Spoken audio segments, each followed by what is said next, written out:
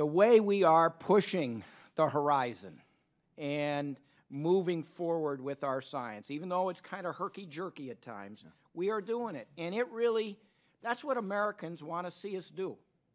You know, whether it's in a caucus in, you know, suburban Denver or primary, people want to know that we can work together. And on this committee, you know, there are places where we fight, but we work together on a lot of issues. And want to keep an eye on the budget, obviously. That's part of our job as members of Congress. Want to have good people in an agency like yours who we can trust to be good engineers, scientists, mathematicians, technicians, to take on these major tasks, which you said and everybody knows are not without risk. So the chairman and I wrote this op-ed, this article on getting us to Mars by 2033. And it came from information that we had at a hearing about 3-4 months ago. And I like to use my prop, this bumper sticker, 2033, we can do this. Because we can.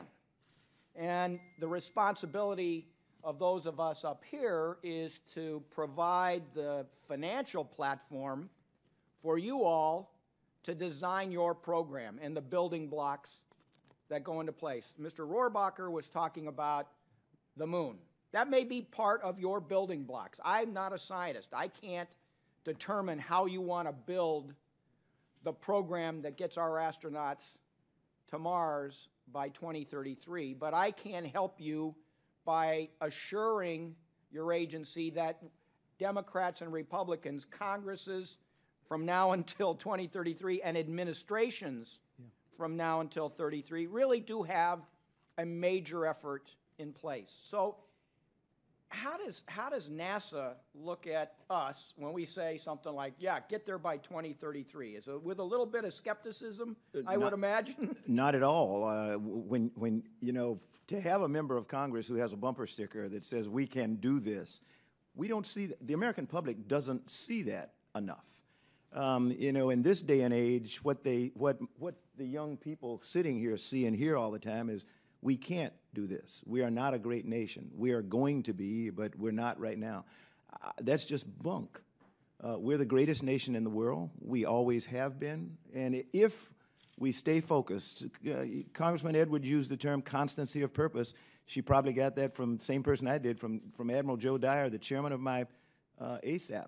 Constancy of purpose means exactly what you and Chairman Smith wrote, but you've got to believe that. The Congress and the administration have got to come together, and they've got to set long-term vision that's going to go beyond that administration. Most of what I do today, I'm never going to see it, you know, but I'm doing it for my grandchildren. That's what you all should be doing. You know, you should be looking out and saying, whoever takes my place, I'm going to brief them on why I supported this and make sure that they do it. We plan to do the same thing with the incoming administration, the incoming candidates, to be quite honest. We want to let them know what NASA is doing and what the Congress and the administration, in spite of what everybody says, you all work pretty well together now and then. And so you have set us on a course to Mars. We can get there in the 2030s.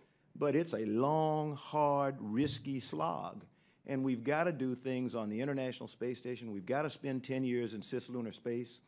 That's going to allow people like Congressman Rohrabacher talked about, who have these visions of doing what we once did, putting humans on the surface of the moon.